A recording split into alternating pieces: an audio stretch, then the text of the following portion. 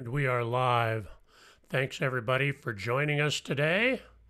Let me make some adjustments to my sound here, and hopefully everybody can still hear me. Let's rock and roll here.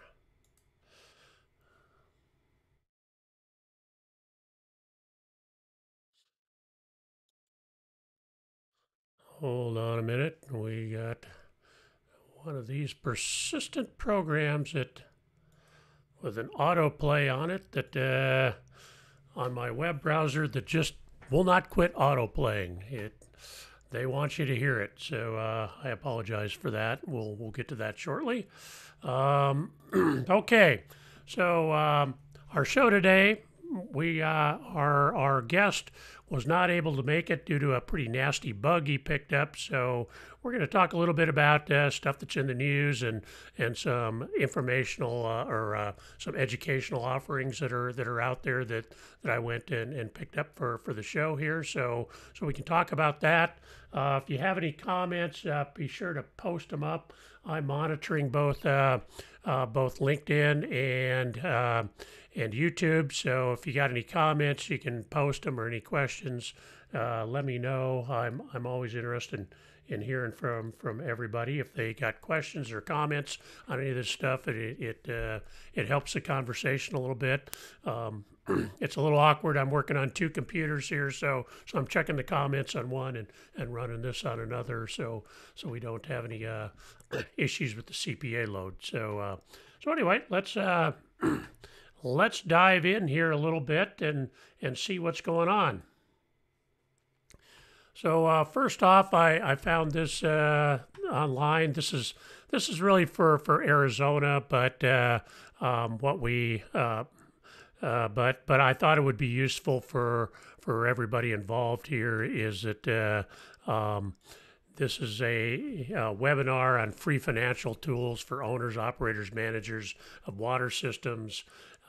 Really looking at your revenues if you've had, been impacted by the COVID-19 pandemic, assessing financial performance, assessing and setting rates. So they cover a lot of stuff, and this is really good for small water districts.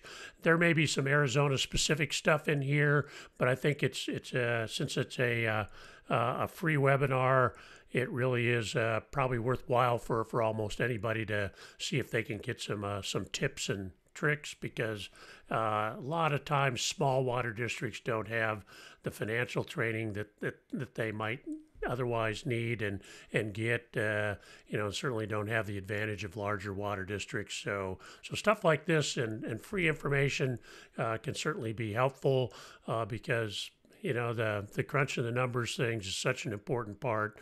Setting rates, making sure your rates cover all your costs, budgeting for some of the things. My business deals a lot with asset management and dealing with water wells and eventually replacing them and doing maintenance, and that's all stuff that should be budgeted for. So it's really important to understand that process. Capital improvement programs are important as well. Do you have enough money there for when things break, or planned replacement of assets as well? So whatever information you can get to improve your skills in that area is actually good. The second one that came up, and this is a Canadian webinar series, and this actually started yesterday, but it's going to run through December 15th weekly on Wednesdays, and source water protection. And so, once again, it's really geared towards Canadians, but the principles pretty source water protection doesn't change. Unless it's a little bit to do with the regulations, but the principles don't really change whether you're in Canada or the U.S.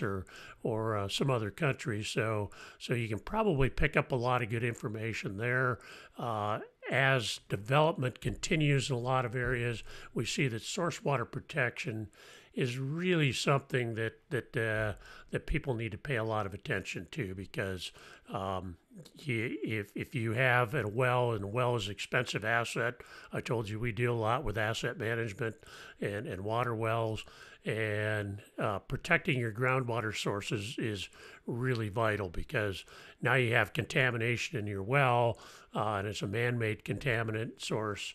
Then you're looking at some pretty big financial obligations, legal actions, things like that. So understanding the principles of source water protection, if you have a groundwater system, or even surface water, actually this applies to surface water as well, then it's really important to understand that. So once again, this is a freebie, and certainly if you're interested in source water protection, I would urge you to take advantage of this. And I'm not seeing where it's restricted to people from Canada or anything. It's just all free, so you can just pop on here and register. You can see the information. You can track that down. It's the Okanagan Water Basin, or Basin Water Board's program here. So Source Water Protection Toolkit.ca is the link there. All right, so diving into some of the other current water news here, I thought it might be appropriate, considering what's happening in the West, is to bring up a copy of the U.S. Drought Monitor.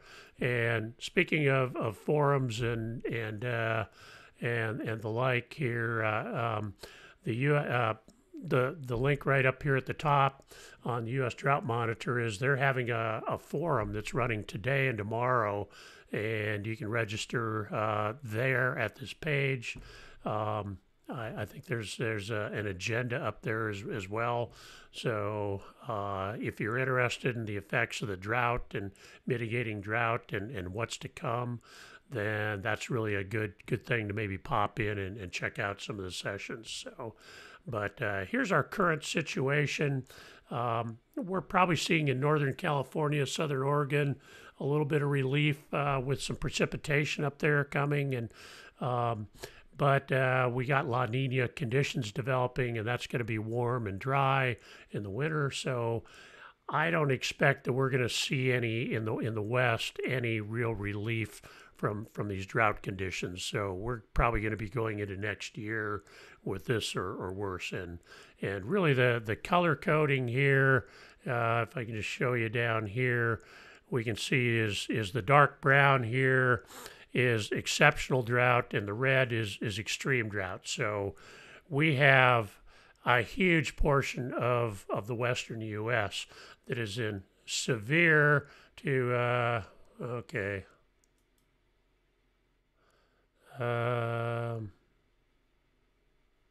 Hold on a minute. There's that persistent thing that keeps wanting to autoplay. They want to get their video running here, so that's in another tab. So anyway, we don't expect any real relief here. So if you're in California, for instance, and relying on water project water for your ag operations, then you're probably not going to see much next year either. So we're seeing a lot of acres being fallowed. We're seeing, and we got some stories we're going to talk about on this here too, because the drought, of course, is big news out west, and it's impacting a lot of people. So groundwater, a lot of people turning to groundwater, but groundwater, as we know, is a finite resource.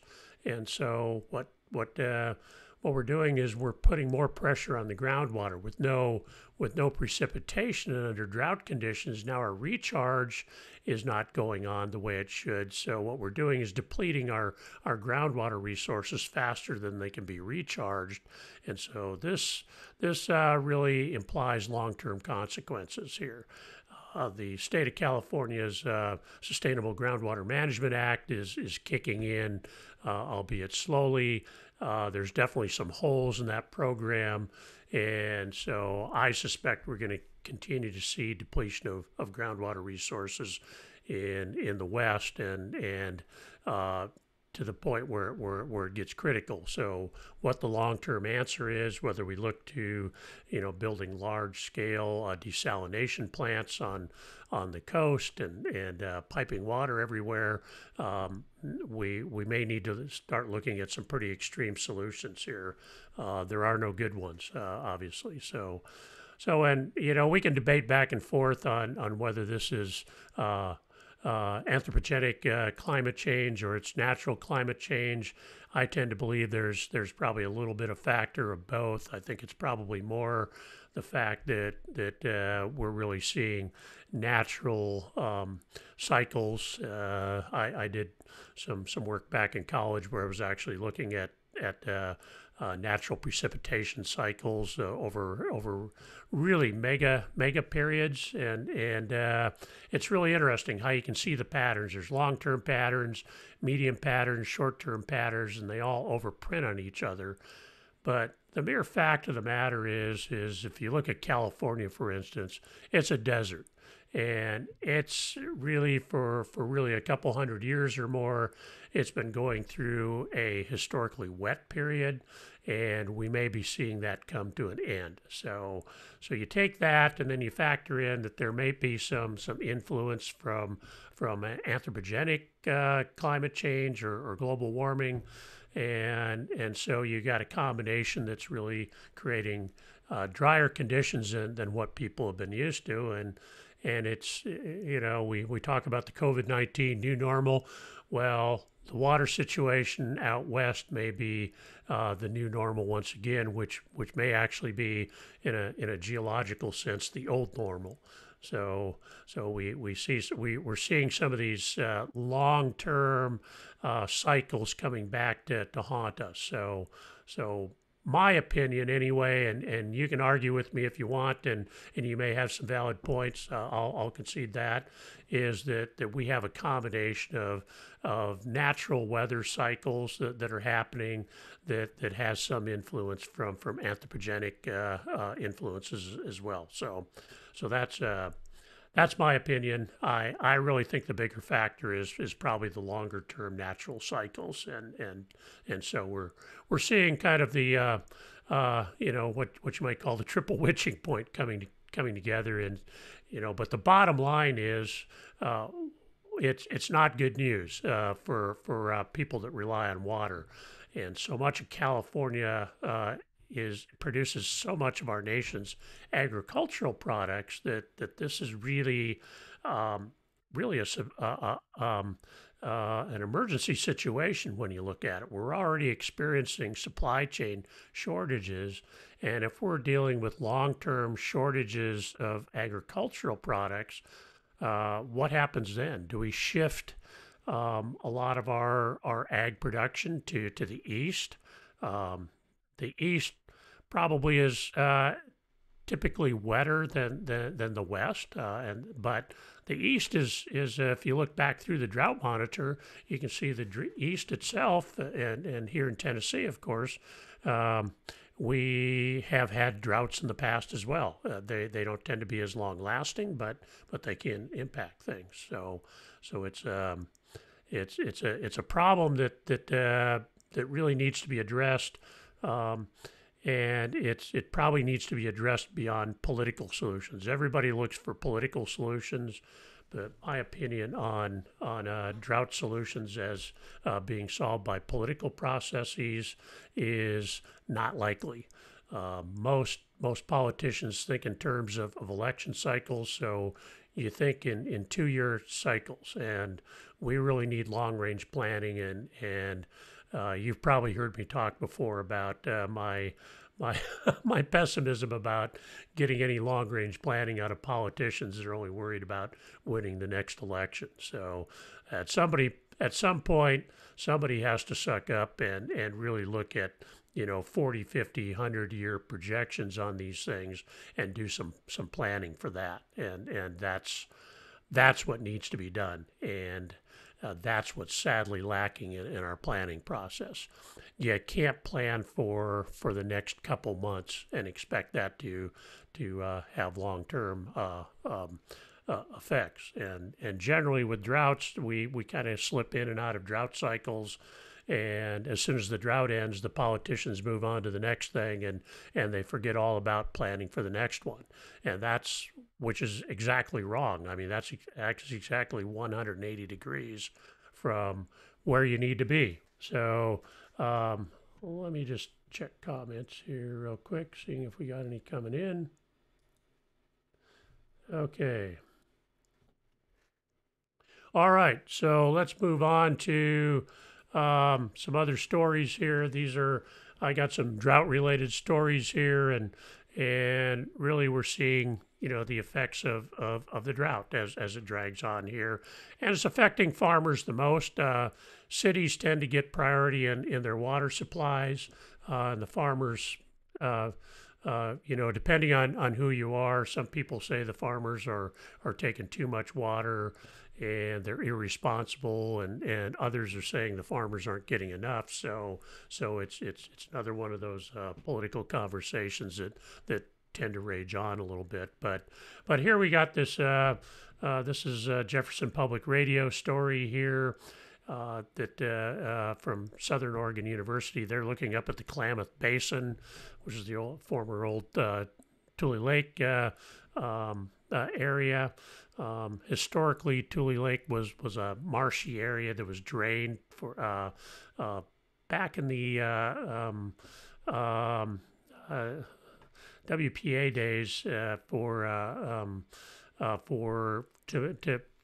to create agricultural land, and it was an interesting project and a process of the technology of the time, but we're seeing severe shortages up here. So let's just kind of look at the story here. A lot of potato farmers up here, so they're relying mainly on surface water right now.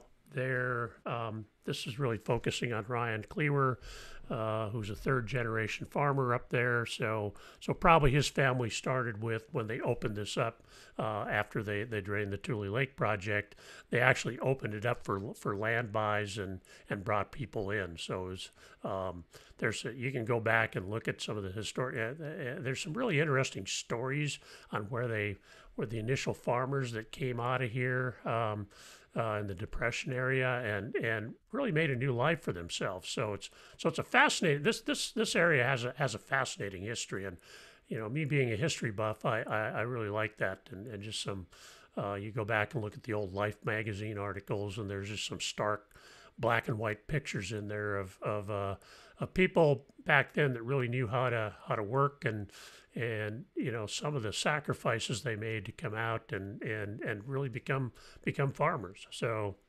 fascinating stuff. Now we turn to today, with 3 generations later, and we're looking at people that are running short of water in an area that was once really water rich. So it's kind of an interesting irony here, as it were. So anyway, so this story really goes through here and really discusses how they're being impacted. Their surface water deliveries are being are really being impacted here. They're basically being shut off. So a lot of them are having to turn to groundwater, which, as we discussed, is a finite resource. And what we look at is the fact that okay, it really costs us costs us money to pump, where the electricity for the pumps, maintaining the wells, and that sort of thing. So there is more cost to pumping water, but at least they have it. But the problem is once again, as we know, groundwater is a finite resource. So we're looking at depleting that resource to kind of keep things going. So they're really trying to strike a balance. There's also a little bit of a cooperative effort here between the different farmers, the Klamath Valley Water Users Association, the different irrigation districts out there. Some people are curtailing their own production to help their neighbors that might not have as much water. So it's so they are helping each other out. But as the drought drags on here, there's going to be more impacts. I would expect these guys would not get much in the way of surface water next year either. So, um, there's only a few irrigation districts up there that have wells. Tule Lake Irrigation District is one of those, but the wells don't go everywhere. They're not piped everywhere, so there's limited reach for that water resource as well. So so some of these people are not even breaking even. They don't expect to break even this year, and of course they got mortgages on the farm and the house, and so it's certainly impacting these people as well. So um, these are a lot of potato farmers up here, and and so impact from the wildfires up there, the smoke, and the COVID-19 pandemic. So these are impacting. Farming is a marginal business as it is for a family farmer, which is why you're seeing more and more of these big corporate farms out there. It's tough to make a living. You have a few bad years and you're out of business. So it's really, these people are incredibly resourceful people, but they are draining their resources. So here's another guy here, Dan Chin, grain, alfalfa, and potatoes. Alfalfa tends to be a little bit more water intensive, but if you're going to raise cattle, then to supply the cattle, then alfalfa is really something you need. Grass hay doesn't cut it, is not protein intensive as alfalfa is. Potatoes, not really too water intensive. Grain can be dry land farmed. I don't know if that's what they're doing up here, but so grain is not quite as water intensive, but Chin is saying he's farming about 40% of the acreage that he'd normally plant. So think about that multiplying to the U.S. food supply.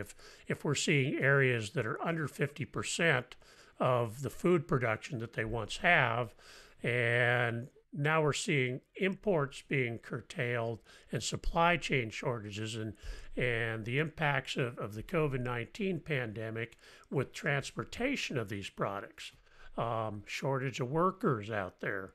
And now we're seeing shortages showing up on the grocery store shelves. And we're also hearing news that we're expecting the supply chain shortages and the shortages at the grocery stores to continue or to even get worse. So that's really what we're facing here. So that's what this translates to. So you may say, okay, this is just this one guy, and he's down 60% on the number of crops he has and the revenue he can make. But we really want to translate that to how that affects the country as a whole. And so you start to look at it from the big picture perspective and what an outsized percentage of the nation's vegetables and crops are produced in California, then you really start to see the severity of this situation. So once again, this is a pretty long and interesting article. They all recognize that groundwater is not the long-term answer for them, and that's really what it comes down to. But with no precipitation and the reservoirs depleted, a lot of these reservoirs are way low. So we're seeing just no water to go around in the reservoirs. So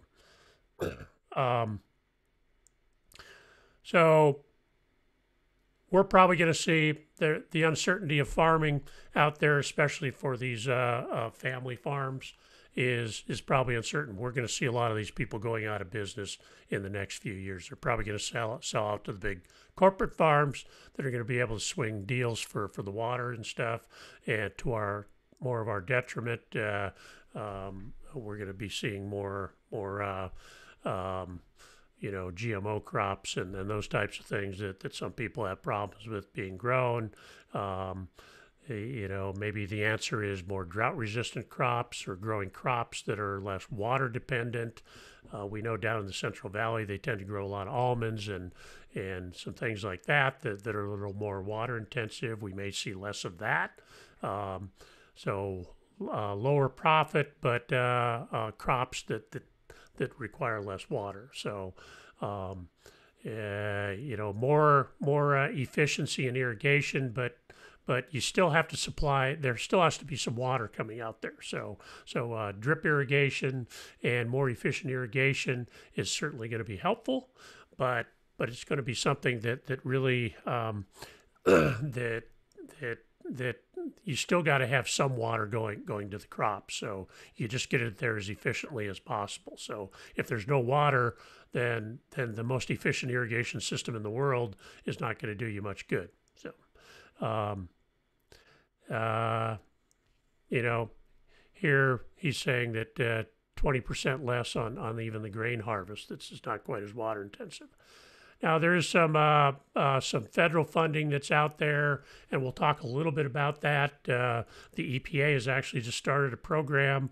Bureau of Reclamation, U.S. Department of Agriculture has drought relief funds through their ECWAG program. So there is drought relief programs, but ultimately there has to be the water there in order for these programs to be effective. So you can get some drought relief, but in the long run, the future still is uncertain, even with some drought relief. So it's like this guy here says, Scotty Fenton's, federal funding is extra money to help with expenses, but he doesn't think it's going to be game changing because ultimately it comes down to how much water there is. So in the end, they're praying for rain, and that's about all you can do at this point is get on your knees and pray hard, because it's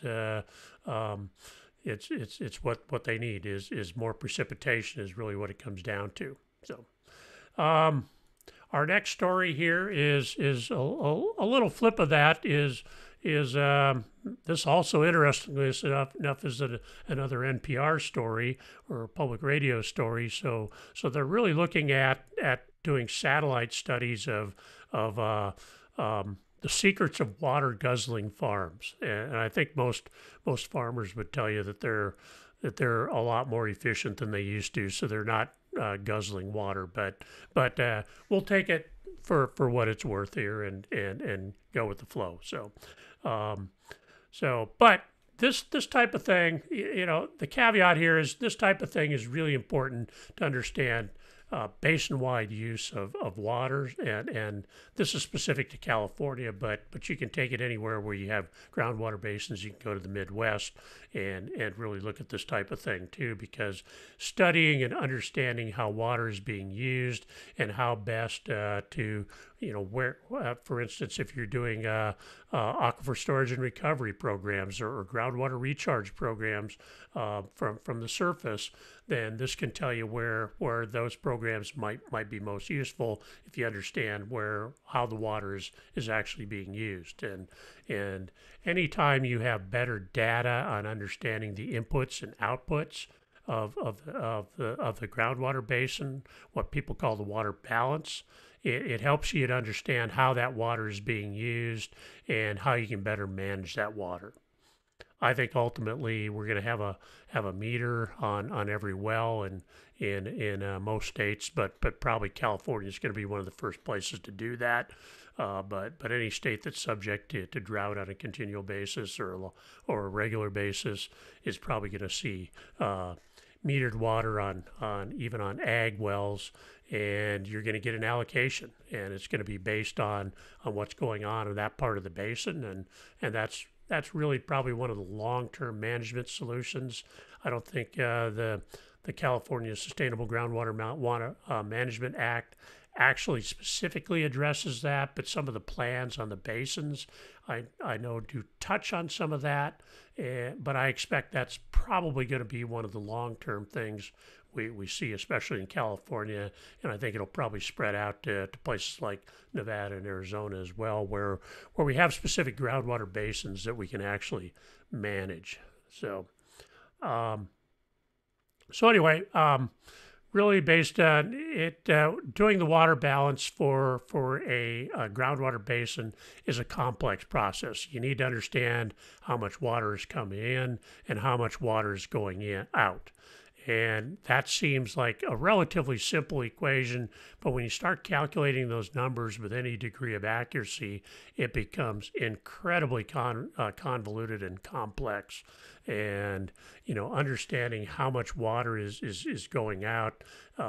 Generally, water that's going in is going to be precipitation, but even then, you have to understand how much water that's precipitation is actually making it to the groundwater.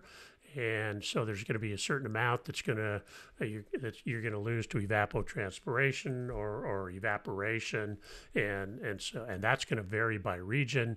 And so you start to dive into the little details and drill down, and it becomes a complex process. So this study is really part of trying to get at the inputs and outputs so we can better manage the water in the groundwater basins. So Land IQ is what this program is. They're using satellite photography to collect data on a field by field water use basis, but it's for now it's easier and cheaper than getting water meters installed on every well in the district. And to that, I would already say that there's some areas where we're actually doing groundwater level measurements anyway, where they're tying together. They got these Wi-Fi networks, and they're measuring water levels in wells, and we're seeing more and more of this going on, so they can at least measure water levels. Water usage is just a step above that, actually. So anyway, what they do is they figure out which crops are growing in what fields. They take the satellite images, they create some overlays, and they're using the bandwidth of the satellite. You can break out the different color bandwidths and start to do a little bit of analysis there.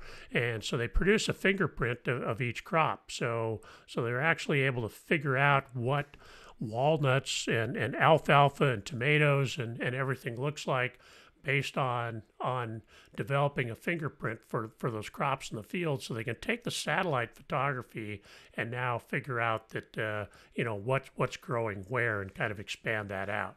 So, and now they can tie that back to water usage. And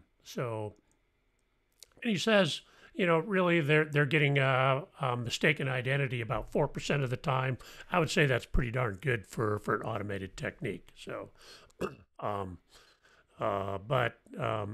so in the long run, knowing what crops you have will tell you how much water they're demanding. So an almond tree is going to demand a lot of water. Grain, not so much. And there's everything in between. So what they say here, each crop at a particular point in its life cycle takes up a predictable amount of water and releases it through its leaves, depending on evapotranspiration then, depending on local weather conditions. And so now they know, they tie back to local weather conditions and weather monitoring stations, and they know what the wind speed, heat, humidity, and they can translate all that so they can understand what the evapotranspiration rates are. And now you can start to look and see how you can really develop some pretty reliable data to predict the water use in these areas. And that goes back, now we can, it's one step then to going back to managing the groundwater in the basin, to understanding what are our outflows now? What are we being used? How much annual crops are out there? Olives and alfalfa and almonds are using up so much water. And so maybe we need to say, okay, we need to figure out a way to cut back on water use in this area because we're depleting the water faster than it's coming in. And it becomes a little more scientific way of managing the water rather than by guess and by gully. So anyway, this is an interesting article. I'm all for using science and satellite photography to really study these things and understand our water usage so we can manage things better. Like it or not, the days of unrestricted water use are over, and we're going to have to figure out a way to properly manage things in a fair way to manage these things.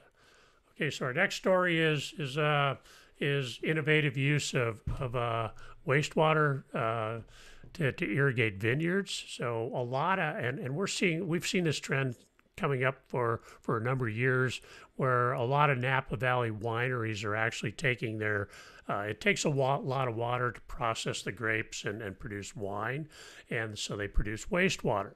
So what they're doing now is they're reprocessing this wastewater on site and using that to irrigate their vineyards. It's an innovative process, and so it's an opportunity not to waste water. It's to recycle that water. So they're talking here that the rough estimate of making wine requires a 6-to-1 ratio of water. So you're producing 6 gallons of wastewater for every gallon of wine you produce. So that's a lot of wasted water, and so I applaud these guys for really looking at getting back and using this wastewater, especially during drought conditions. But this could be a way of life, and really, once again, if you can use the wastewater to irrigate, that's less groundwater you need to use, and we can protect and maintain our groundwater. So next story here is, we're moving to Arizona, and this is my offending video that keeps playing here, so my apologies on that. But Arizona, of course, if you remember the drought map we showed her a little earlier,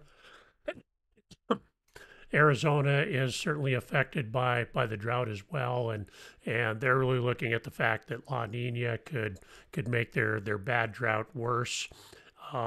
They're being affected by the same things as Southern California is really what it boils down to, and so that's really what it comes down to is they're not going to see much precipitation this winter, and the lakes, the dams, the reservoirs, just like in California, they're dry. Lake Mead is down so low. That's up near Las Vegas, so Nevada, of course, is affected by this as well. Lake Mead is down so low that their normal water intakes are above the water now. They've actually had to extend the intakes down deeper and into the lake so they can actually get adequate water. So they did some emergency additions to that a little bit earlier this year. Lake Powell, which is northern Arizona, they have not been able to run their power plant in 2 years because of low water. So obviously the drought is affecting electricity production as well. So that's another factor. So Arizona being affected as well. We're seeing Nevada affected also. So that whole 3-state southwestern region is definitely being affected. And hey, just a little bit of other news here, looking at the human interest side, and I post this up because I'm a beekeeper myself, is the drought even affects our honeybees. And here we have the oldest beekeeper in Los Angeles explaining how the drought affects bees, and this was an interesting story that caught my eye. He's 97 years old. He's still a beekeeper, so awesome story here. But he's really saying here, and I won't dwell on this too long, but he's got a 300-year tradition of beekeeping in his family, so that's pretty awesome. But what he's really saying is what is in urban areas where people water their lawns and that type of thing is the bees aren't really being affected, but it's the wild bees, the feral bees out there that are being affected. They don't have water sources, and as a beekeeper, I know I gotta water my bees. I put water sources out there for my bees because they need water. And when you think about that, that's really true. But most people don't think about bees drinking water, but they certainly do. So this is just another little sidelight on the effects of the drought. So it's but it's an interesting human interest story too. But bees are already under stress in this country. We know as beekeepers that we lose colonies all the time, and it's tough keeping them going. And this is just one more stress on the bees. And we need bees as pollinators, especially these big corporate farms that up in the Central Valley. They bring in bees to pollinate during certain times of the year, and if they don't have bees, you're not getting things pollinated. Once again, food shortages. So it all ties together. It really does. It all ties back to the water. The water is the key. Okay, moving on. Department of Water Resources. Just checking comments here real quick. Department of Water Resources in California is they just awarded another $28 million in small community drought relief funding. They have a program out there that funds a lot of little projects for smaller communities. They're mainly focused on disadvantaged communities where you're below the medium income level in the state. We can see the projects they funded here, so they kind of vary, but mainly in the central part of the state. And so there are we've seen, Canocti County, Madero Ranchos, City of Ukiah, City of Orleans, City of Orange Cove, the Kashia Band of Pomo Indians, who I've worked with in the past, Rolling Hills Mutual Water Company, Interconnects. So there's a lot of opportunities there, aging pipelines, infrastructure, deepening wells. It's interconnections is really what this program is for. Here is here's the page where you can actually apply for that if you want, or this explains it a little bit more. Really what they're saying is they're small communities was what they're looking for. This is under drought emergency proclamations by the governor and are not served by an urban water supply. So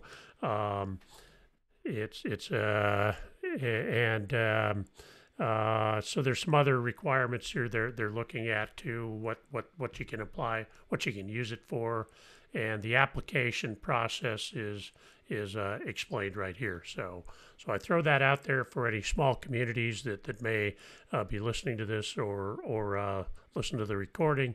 This is certainly an opportunity there as well. So let's move on a little bit. The EPA, of course, is moving to rein in the scourge of PFAS that we're seeing everywhere. They're basically putting more pressure on, and if you've watched the show, you know that the EPA has also added PFAS to their list that they're going to regulate, and the long, laborious process of establishing MCLs and whatnot has started as they've put that on their list. So toxicological studies and it'll basically result in an enforceable MCL, but you're not going to see that for another 5 years probably. So in the meantime, we need to move on this because these things keep showing up everywhere. And so one of the things they're looking at doing is requiring chemical manufacturers to test for PFAS because it shows up in everything. It's out there. And publicly report the amount of PFAS that's in household items, tape, nonstick pans, stain-resistant furniture, you name it, where it's showing up. They call it the forever chemicals, which I think is clever marketing on the environmental side. But the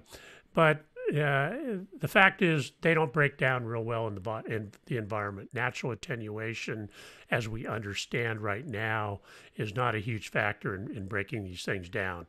I would say that we'll probably find out eventually that they do break down under certain conditions, but these are pretty darn stable in the environment.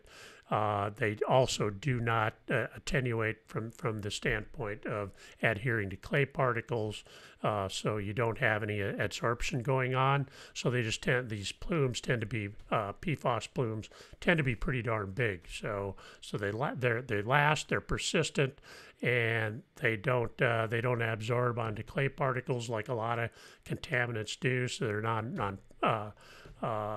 so they're polar, and they just spread. So they really are a problem, and we know that that there's a lot of health problems associated with these things.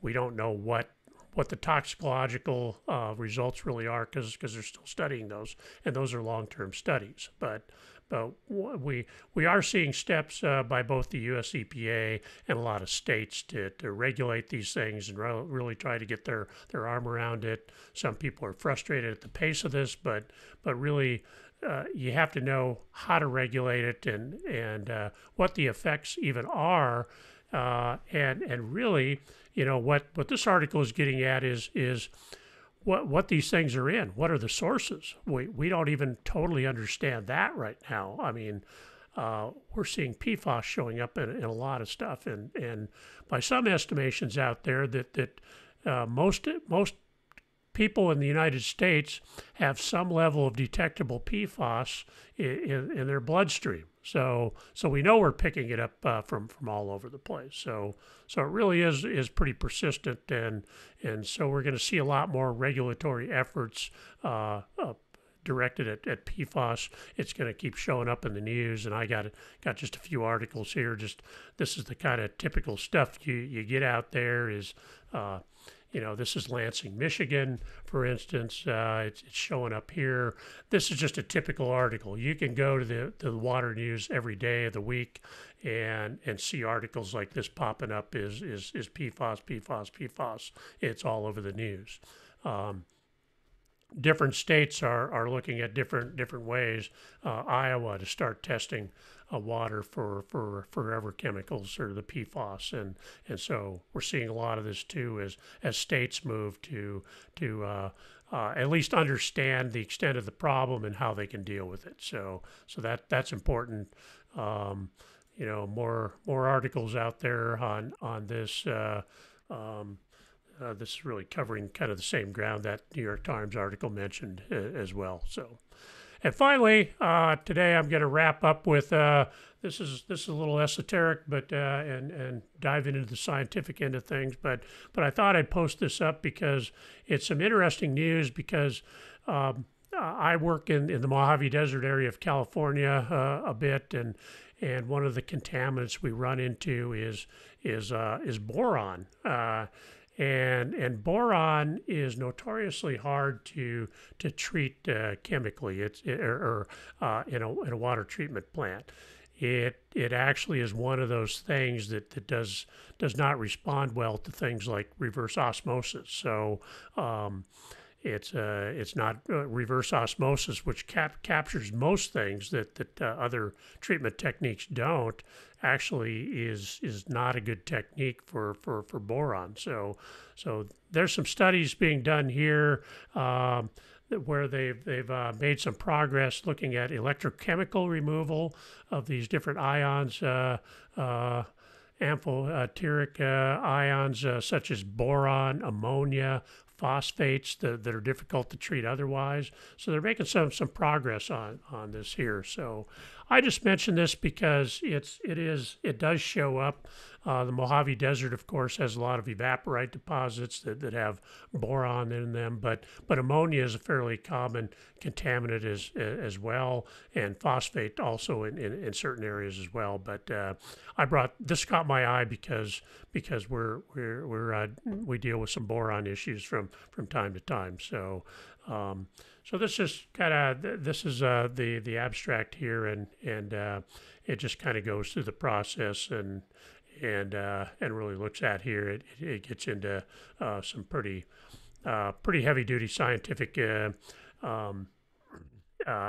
discussion, but really it's what they're doing is they're comparing it to reverse osmosis, and basically they're saying to increase boron removal with reverse osmosis, they basically have to do multiple passes of desalinated water multiple times through an RO membrane, which is expensive and not very cost effective, obviously. So so there's all kinds of things they need to do to get rid of the boron in an RO system. So this discusses that here and dives into detail that. So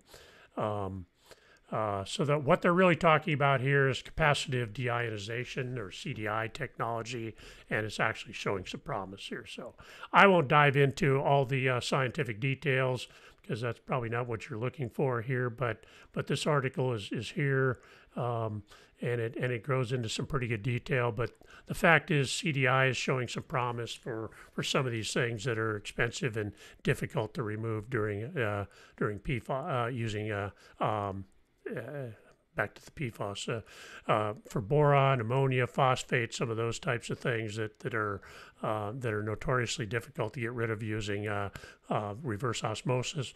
CDI technology is showing some potential there. So that's what I have for you today. We'll be back next week, and let me close out here saying thanks for watching this. We appreciate the support, whether you're watching this live or on the recording. We appreciate you as the audience continues to grow here. Let me just wrap up by saying we have several means that we get out there. We live stream into our YouTube channel, which is the Groundwater Guy channel. You can find that here. It's got a long cryptic URL, but you can just find us by looking for the Groundwater Guy channel. We're on Facebook as well. Kind of stream into there just so we can have a place to put the recordings. Don't get much traction there on Facebook, but it's there if you want to use Facebook. If that's your thing, then we're there as well. We're trying to be a lot of different places. If you want to be a guest on Groundwater Talk Live, we love to talk to people about groundwater related issues or water related issues in general. So you can book a slot we're on every Thursday at 9 a.m. Pacific time, 11 a.m. Central time. And you're more than welcome to book a slot and come on and join us.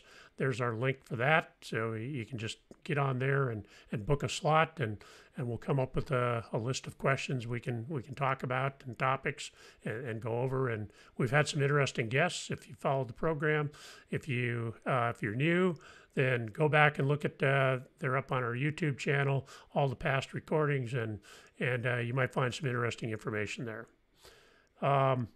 Also on LinkedIn, you can find me on LinkedIn. We stream live into LinkedIn also. There's my profile. You can find me there, and so I'd be happy to talk to you. My email is there on LinkedIn. You can reach out to me on LinkedIn. I'm happy to chat with you about water related topics or whatever issues you might be having. We deal with groundwater related and well specific issues, and so I'm happy to talk with you about that as well. So, and also, if thanks for any comments. If you're watching this on the recording, please post any comments below. We appreciate the comments. Even if stop in to say hi, all the comments increase the distribution. So please post a comment, even if say hi or you watched it or say something cryptic or whatever, share a joke. I don't care. No, I appreciate any and all comments. I respond to the comments, and we'll definitely get back with you on that, and we appreciate it. And on LinkedIn especially, comments and shares really help help the distribution here and helps expose us to new people. So I appreciate that. So with that, we are done today. We will look forward to seeing you next week. Have a great week. And I am the Groundwater Guy, signing off.